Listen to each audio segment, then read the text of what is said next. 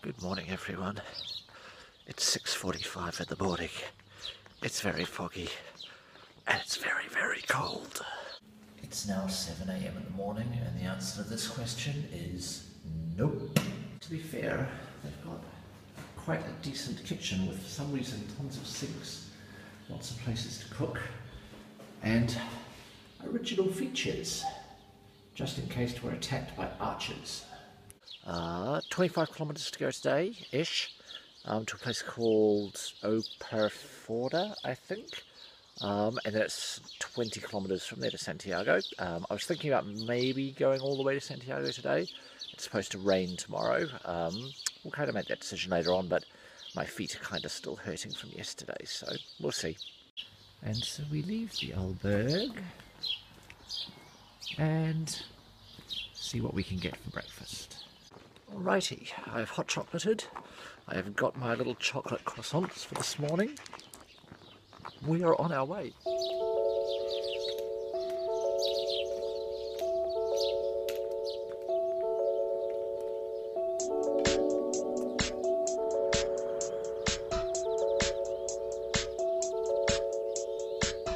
It's 7:52 in the morning and we're in a town called Arzua.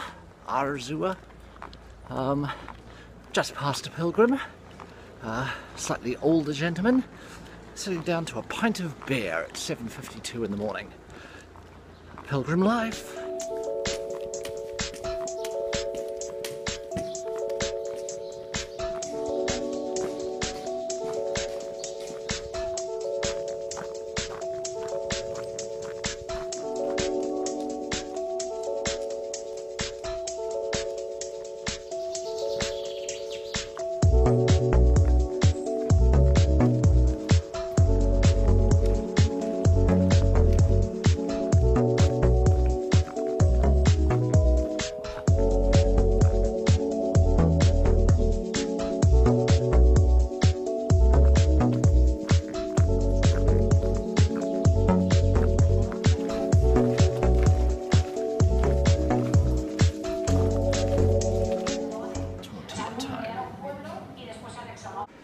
Well, that was a nice little tortilla break again.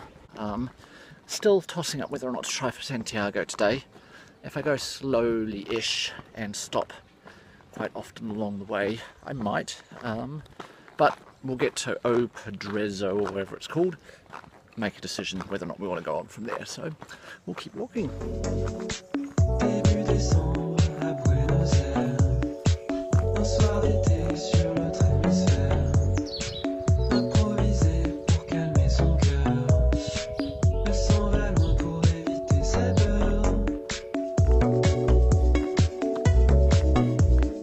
Just in case you thought the eucalyptus trees yesterday were a fluke, nope.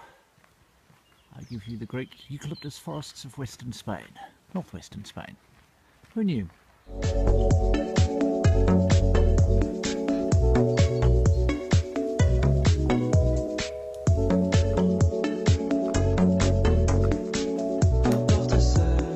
it just me, or is that a robot mowing that lawn?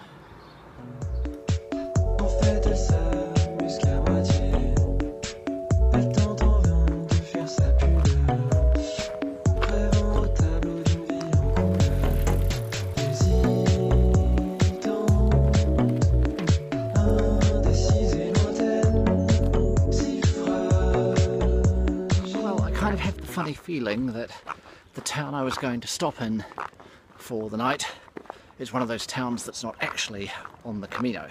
Again. Not the end of the world. The next one isn't very far away, so we'll just do that instead. Well, I just looked at my book. It seems to think there are no more albergues between here and about 4 kilometres beyond before Santiago. And if I'm getting within 4 kilometres of Santiago, I'm going to Santiago. Oh well, we'll see. It is what it is. The feet aren't feeling too bad and the back's alright.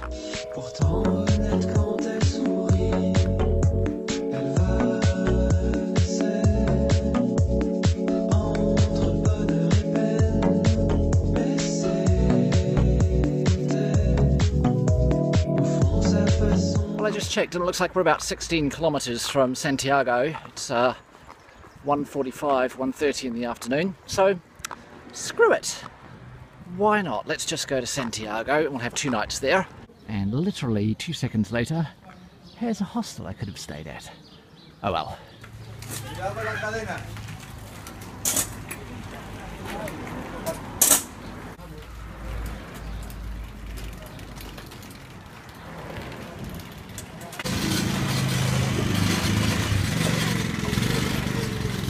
It's apparently a busy day on the Camino today.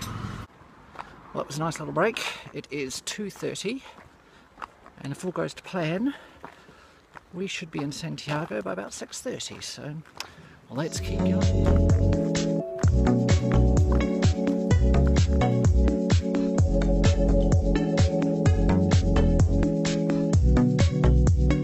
I may have forgotten one important thing at that last stop though.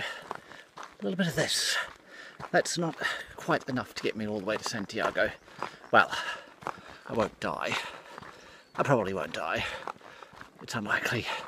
But ironic, the last day, the last 13 kilometres.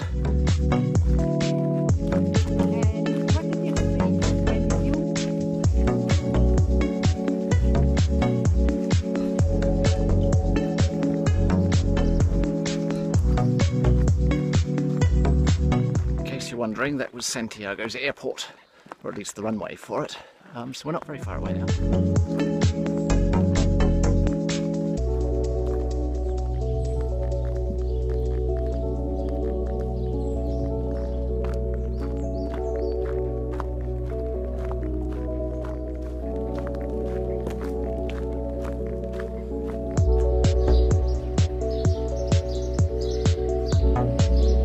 It is 4 o'clock in the afternoon. There was a fountain at that church, so got water. So now it's just a question of 1 foot in front of the other, and we'll finish this off.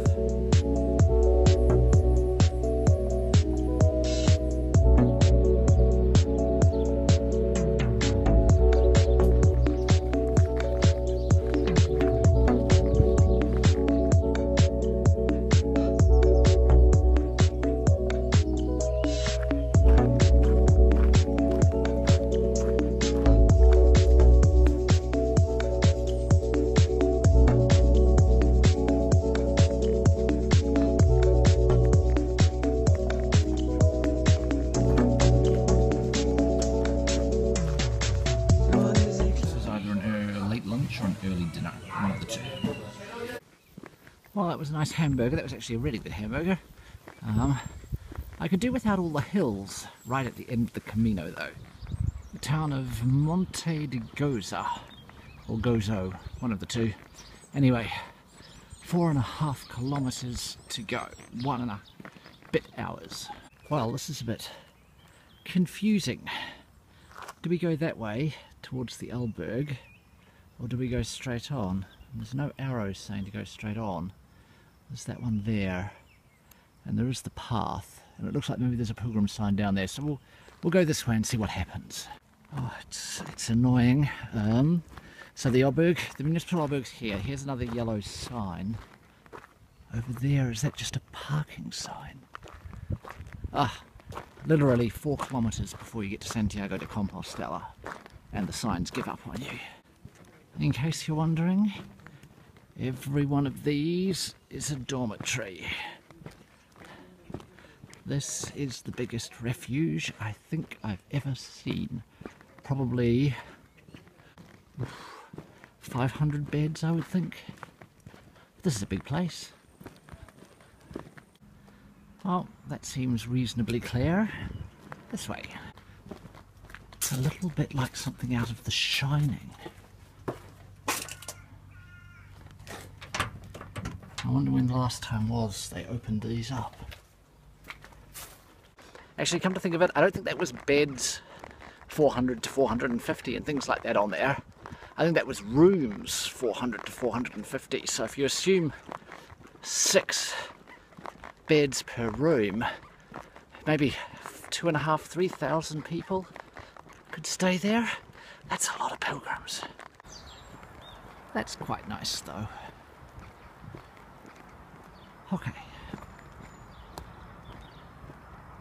Oh, I just walked down this hill. That just takes me back up to where I was. No, no, no, no, no. Aha! I see another sign. This sign I like much better. Yes, please, we will follow you.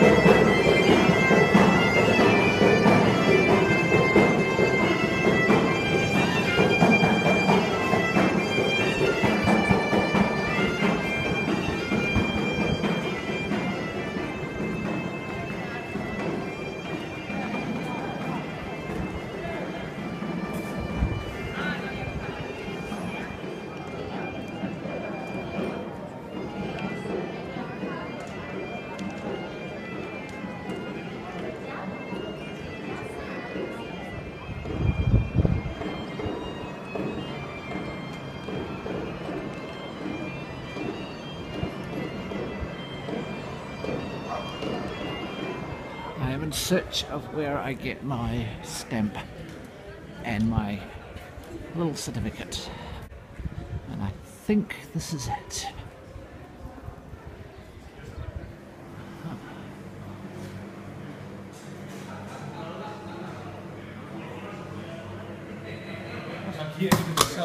Defecto Santiago vive. ¿Y en taxi?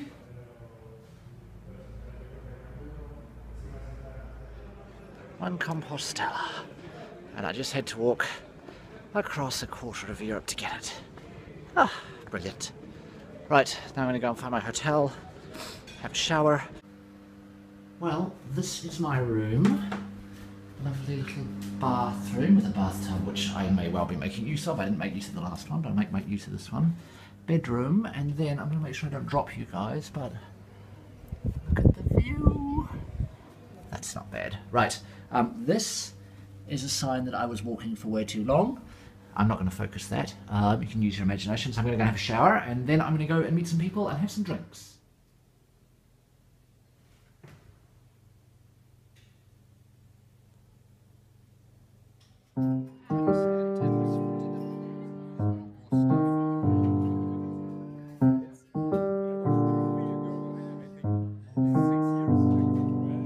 Didn't even really wanna go, but if you get me out, you get a show. There's so many bodies on the floor, so baby, we should go and add some more. Are you down, did it down, did it down, did it down, down, down? Down, did it down, did it down, did it down, down, down? Everywhere I look at people's hands, thrown up in the air to help them dance. Come on, baby, catch me if you can. I know you don't have any other plans. Are you down, did it down, did it